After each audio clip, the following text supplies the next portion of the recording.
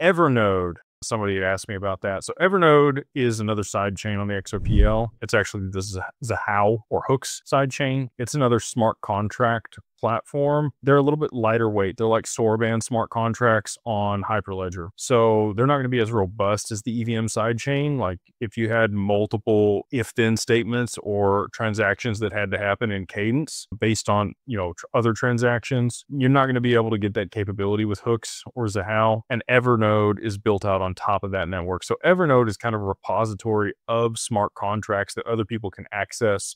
And you basically get paid for your contributions there. So if you create some code that other people use inside of their protocol or some other smart contract that they build out, then you get compensated for that over the long term, which I think is a great way to incentivize people to build out code and get paid on that over the long term for their contributions to the network. I know many people that work on, Evernode and have built stuff on that side chain. I think there's a possibility that Hooks and that side chain could make its way to the mainnet. So that's been something that's been discussed for a long time, where you would bring native smart contract or light smart contract capability to the mainnet on the XRPL. You don't want to cause more frictions or latency or fees, very similar to Ethereum. Like if you get really robust smart contract functionality built into the mainnet, you're going to rehypothecate what happened to ETH. So, again, you want it to be like XLM, where Sorband smart contracts are kind of like lightweight smart contracts and would allow for,